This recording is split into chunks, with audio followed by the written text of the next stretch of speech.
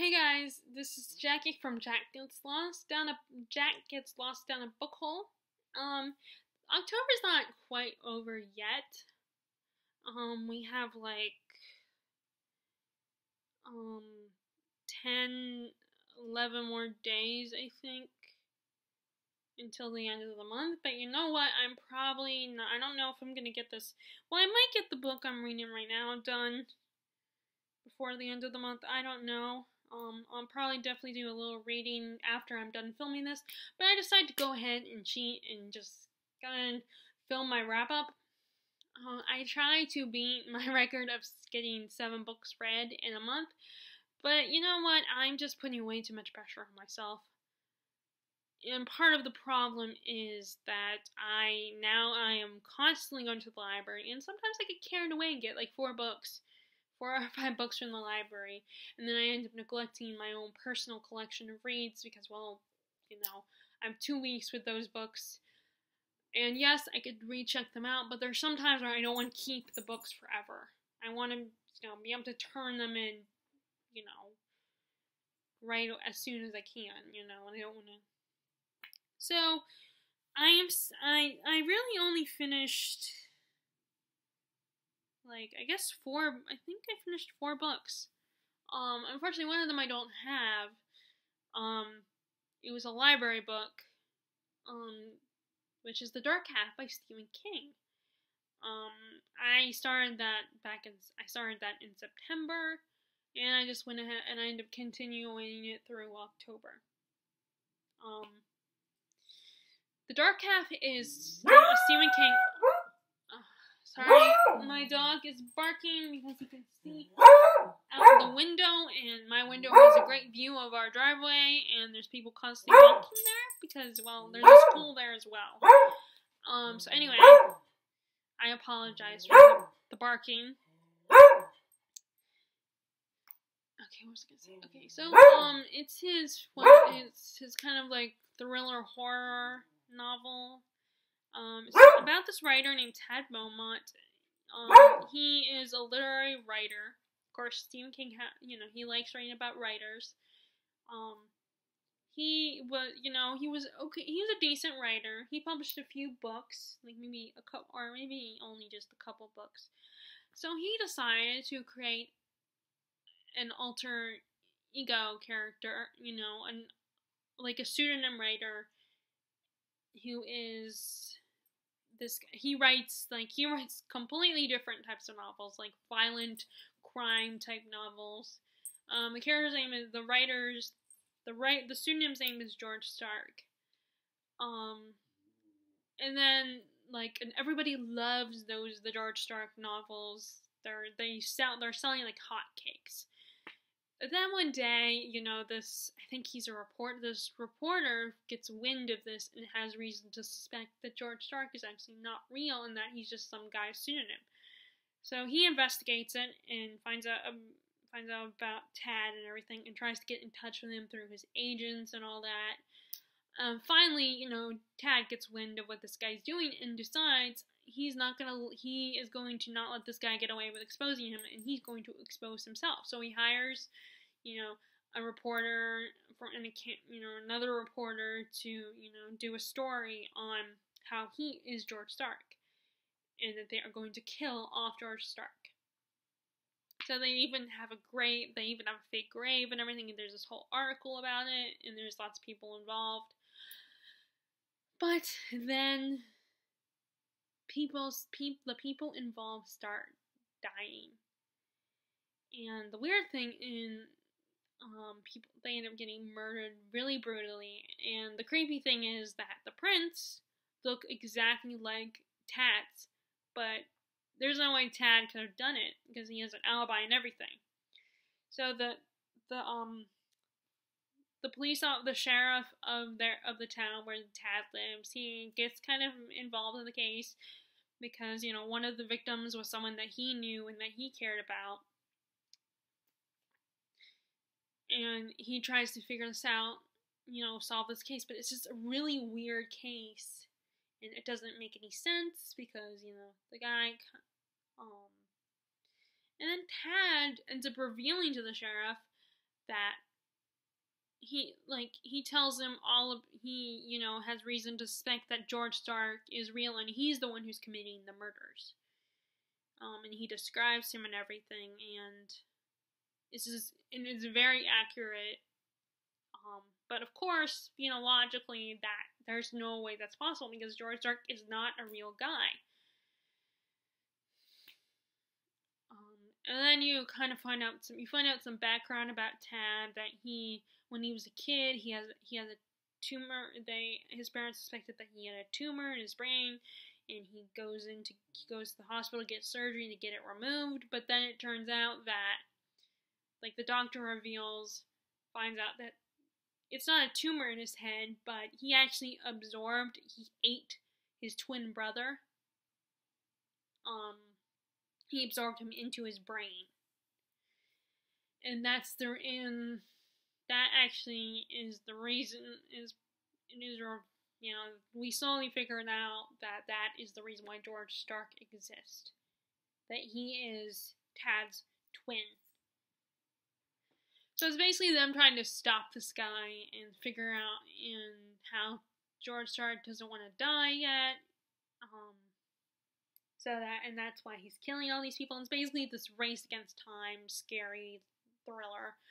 I'm not really a huge fan of thrillers because they're kind of predictable. And sometimes it can be really exciting, like a thriller is supposed to be, but most times they just get boring and repetitive. So I don't read I went through this period where I basically read James Patterson's Women's Murder Club, and that's kind of a thriller, and I got bored with that series. It got very predictable and repetitive, like I said. And plus, when I was kind of on the verge of still trying to keep reading through the series, this guy that I was dating, he told me that James Patterson does not write his books anymore, that he pays someone else to do it for him. Like, he comes with the ideas and then someone else writes them, and then he takes credit. I did not like hearing that. That kind of, personally offended me, because writing is a hard job. Especially creative writing. I think you should be the one to do it, to do the writing. I don't care how rich you are. I think you need to put in the effort. You can't take credit for someone else's effort. Even if it's just writing the book, But that's just me. And I don't even know if that's true. And James Patterson, he's an okay writer. I tried to read my friend got me a copy of Wizard and Witch, his fantasy series, and it was kind of an interesting premise, but I just couldn't stick with it. I got bored with it after a while, and I just didn't continue. I DNF'd the first book. But this was pretty good, I'm still not a fan of thrillers, and I'm glad I just bought it from the library because I probably wouldn't buy it. It's one of the few Stephen Kings that I won't actually buy. Because I'm really falling in love with Stephen King's writing, but not everything he writes sounds like my kind of book. Like The Cell, Christine maybe. Christine I might consider. But I really loved it. It is still my favorite. Salem's Lot, I love that one. I love the Dark Tower series. I just bought The Shining. I actually did it, when I did my book haul, I showed that to you guys if you watched it. What else? I'm trying to think. Carrie. Carrie was pretty good. I like that one. But I ended up giving that to one of my best friends because she's trying to expand her reading because most of the time she only reads Ellen Hopkins books. So she's trying to add more variety to her reading. Unfortunately now she's back at school, so she doesn't have time to read any of the fun stuff. Luckily for me, I only have this job, so I have more time, and I'm also only part-time at the job, so I only work 4 to 5 hours, so I have more time to read and do stuff like this.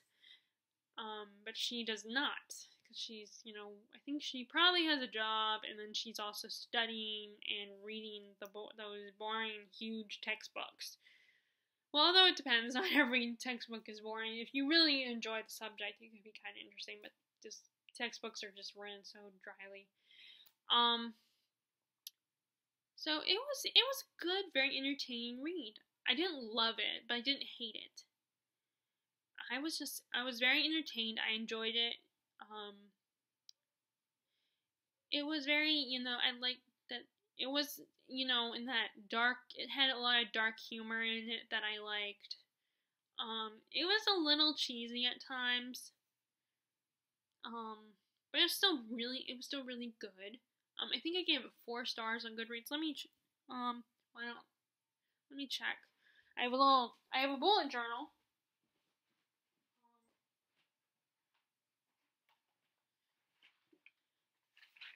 Wait. Oh, actually, wait. I just realized I could have checked on my computer, but when I got up, so. Yeah, I gave it 4 stars.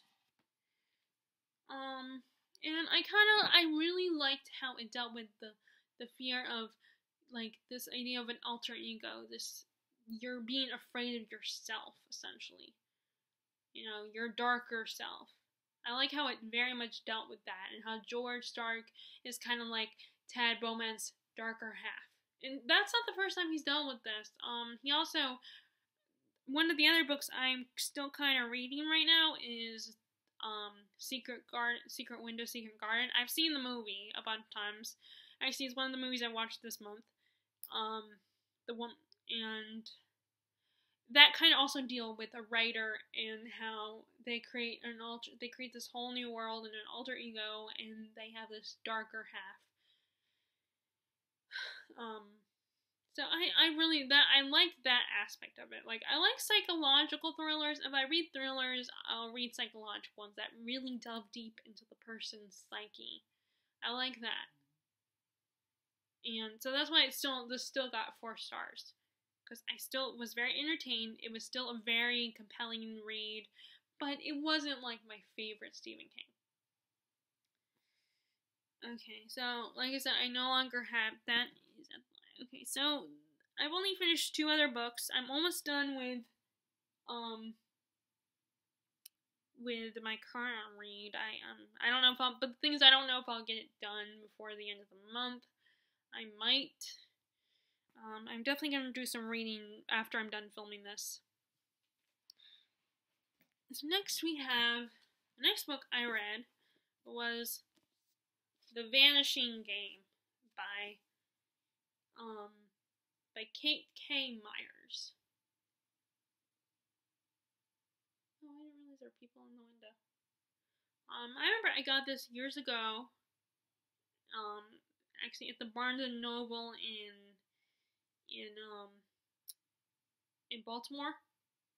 At the Barnes and Noble. That is a nice Barnes and Noble. That is a 2-story Barnes and Noble, and that is an awesome one. I miss that one. I miss, and I also miss Borders books. That was before it became Books A Million, the bookstore in my old hometown.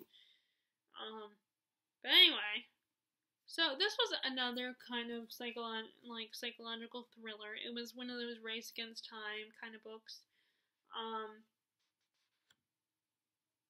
So again, we're dealing with twins. I've read 3 books that kind of deal with the concept of twins. I just realized that. You have Jocelyn and Jack.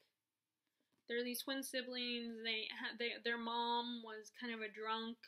She dated really bad guys, and she ends up abandoning Jocelyn and Jack at this little home called Seal House, with a bunch of orphan kids.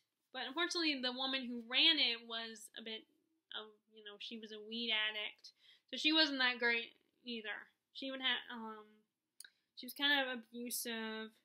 A lot of the kids had problems, like, one of the kids was very, to bite people. And one of the kids liked, knives and stuff, so a lot of the kids were very violent. So Jocelyn and Jack were really close. They just had each other, and they also had this other boy, what's his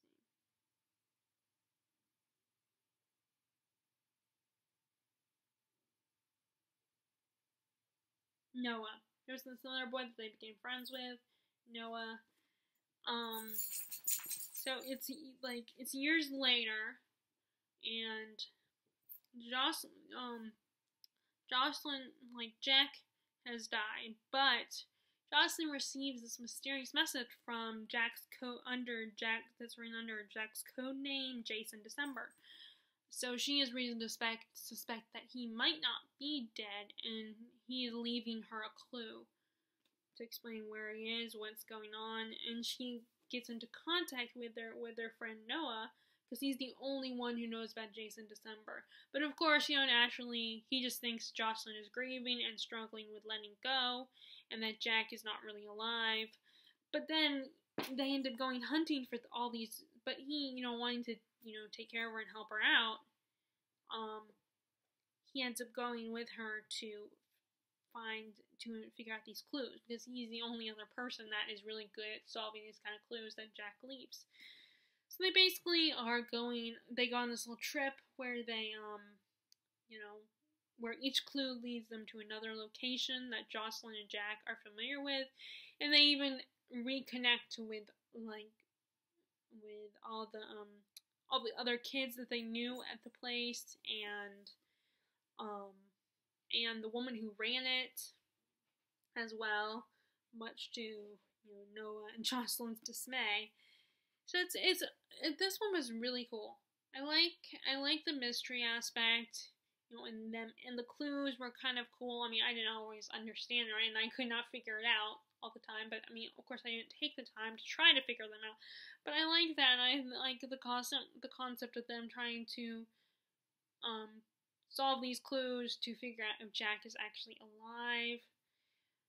I really liked Noah and Jocelyn. I thought they were really cool people. And I gave this one, let's see, when did I get this one on Goodreads? Let's see. I gave this one 5 stars.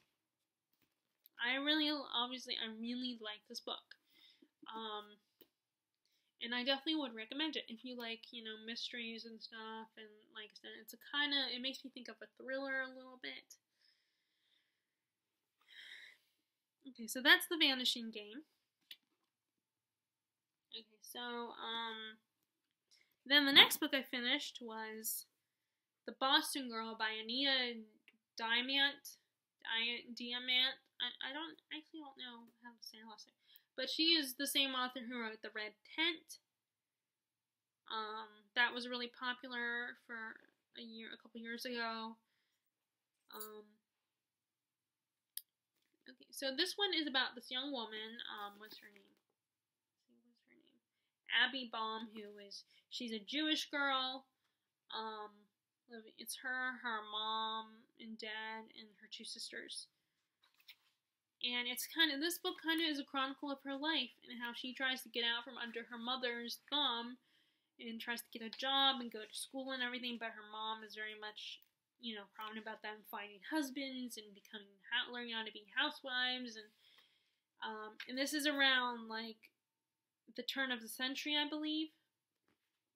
And it's about this girl, Addie's life and how she gets a job, a typing job. She gets to go to this special school, despite her mom's, distaste of it all. Her sister gets married to, her boss, I think. Her older sister does. And then she has another sister who's already married, but her mom doesn't really approve of her other older sisters' lifestyle. And this is basically a coming of age story. And she dates she goes through a few guys until she finally finds the one that she falls in love with and marries. So it's basically this like I said, it's a coming of age story. It was really good. I really love this book. I love those kind of coming of age stories. Just like the historical ones, not the contemporary ones. I like historical coming of age stories rather than contemporary. And actually, this is not a spooky book, obviously, but as you can see by the colors, I decided to read it, and it was also a book that was given to me by I mentioned my elderly neighbor. He reads too, and he will give me some of their books because because his wife is wanting him to get rid of not have so many books unless he like continuously reads them again, I guess. So he gives them to me. I really love this book. I really enjoyed it. I love the turn of the century. You don't see a lot of stories about the turn of the century. You see like ones that are like set in the 1800s or the 20th century or the 21st century, hence contemporary fiction. But you don't see a lot of stories in in the turn of the century. I mean, oftentimes they are about, and if you do see them, oftentimes they are about like World War One, which is okay, which is good and all. But I mean, that's why I now love the show Downton Abbey, because it's that same time period. Let's see, on Goodreads I gave this.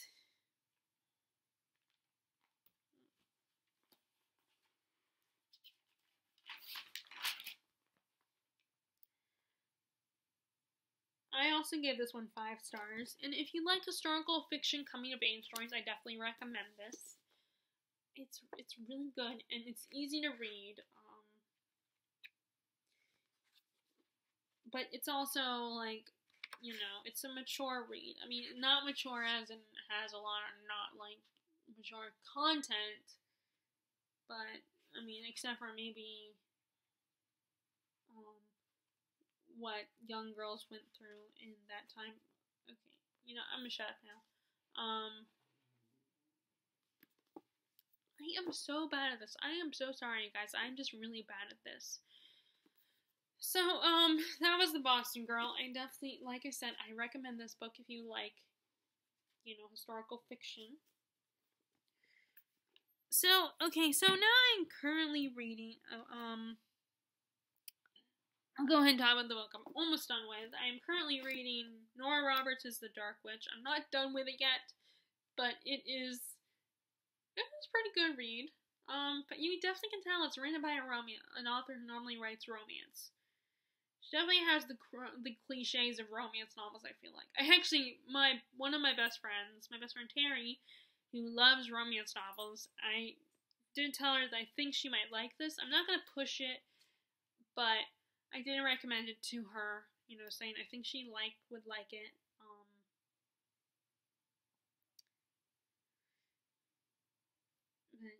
I love how these pages are done. They look very like old-fashioned, like something out of an old book.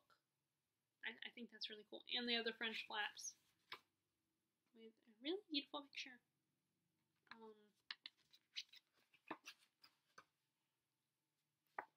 Although I wonder, if this was hardback, I could take this off. Actually, I wish I could, but nope, it's not hardback. It's paperback.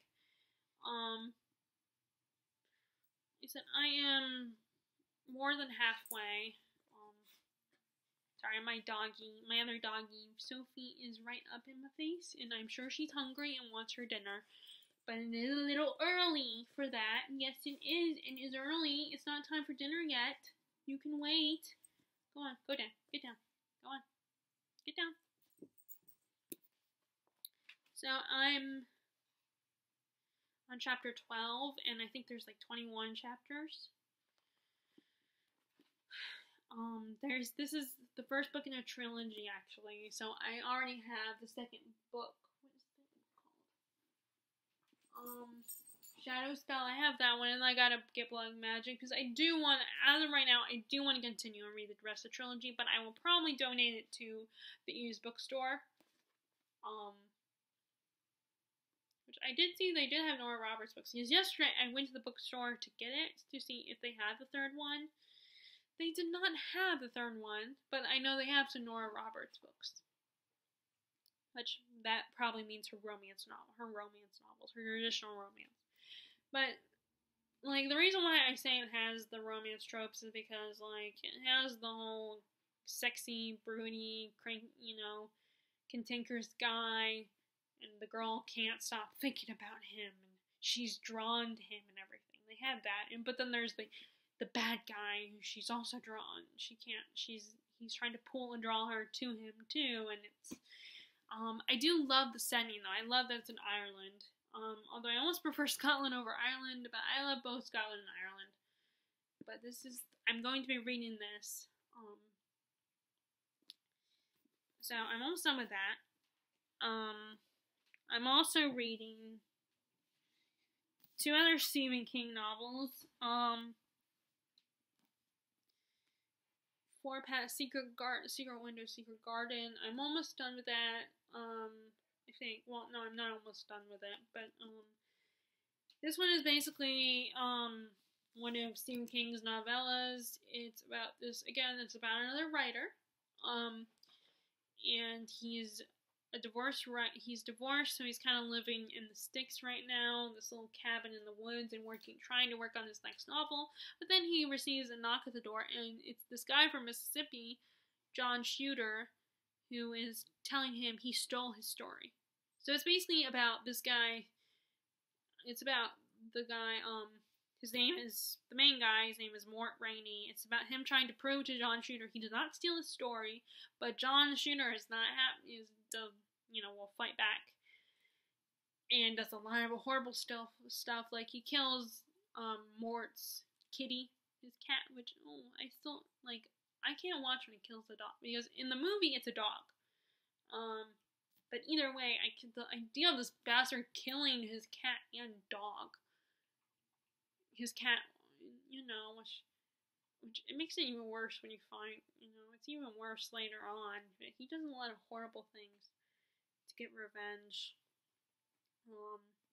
So it's really good so far. Of course, I know what's gonna happen, so I'm not surprised about anything. I do know that the ending is a little bit different, but I imagine it's not, still the same, the same result. I'm also still continuing with It, which is the book we're reading for Big Books Book Club.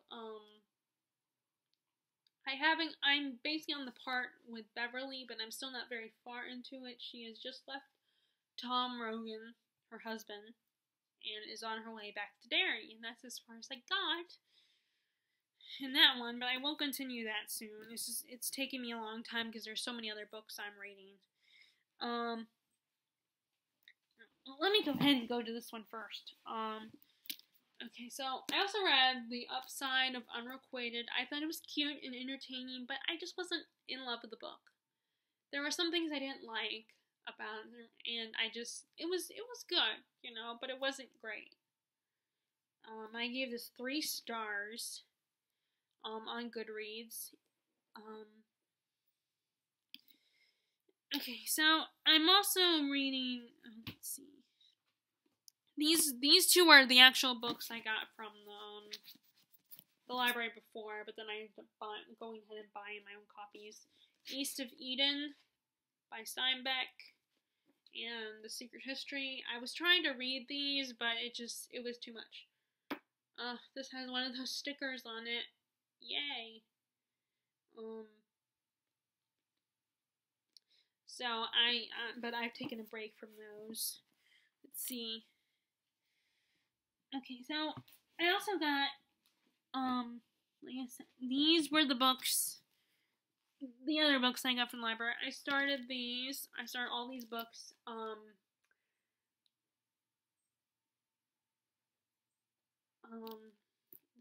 didn't get very far, so there's really not much to talk about.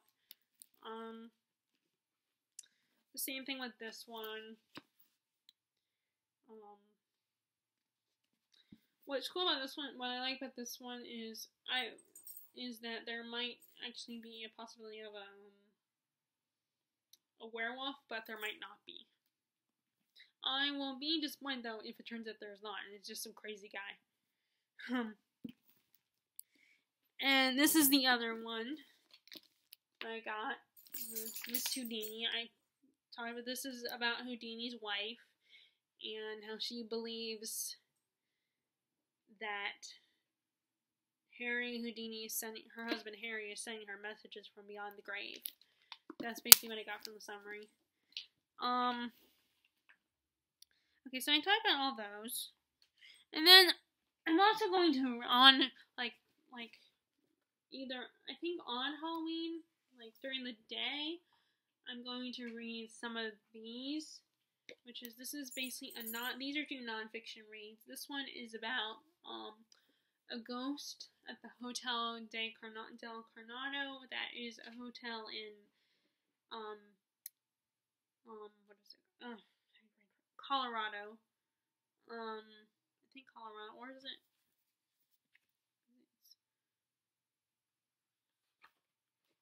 Let's see.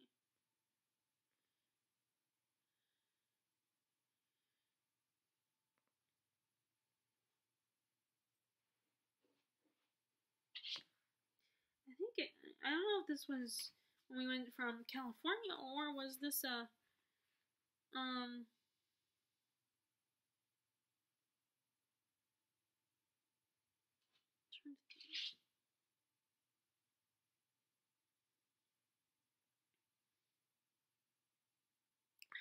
it doesn't say if it's, I can't remember if it's California or Colorado. I can't remember. This is a true story about a ghost, that a woman that stayed at, killed herself at this hotel. And there's still a lot of sightings, and they believe that she haunts the hotel. So this is the true story about that. And this is, The Hauntings of Williamsburg, Yorktown, and Jamestown. My sister went to school in Williamsburg, Virginia, at William and Mary. So during that time, we went to visit her, of course. And I saw this book at the bookstore because I can't go anywhere without buying a book if there's a place to buy books. So I got this years ago because my sister is out of college and she's married with 2 boys. So it's been years, and I've had this book for a long time. So I might read this on Halloween, or maybe start this on the 29th and continue reading. It depends, of course, with work and everything. I'll check and see and look at my schedule and see if I'm working on the 29th through the 31st. I'll have to check. But I definitely want to read this. I think it would be perfect for Halloween. A Halloween read about ghosts, because personally that is one of the scary types of horrors that I like, is ghost stories. So I'm gonna read those. Okay, so that is my sort of wrap up of this month. I'm not quite done, but I'm going to continue reading The Dark Witch today and try to finish it by the end of the month, maybe with just enough time to read those 2 and maybe read some of these others. I'll probably have to recheck those 3 out. And I will talk to you guys later. Happy reading!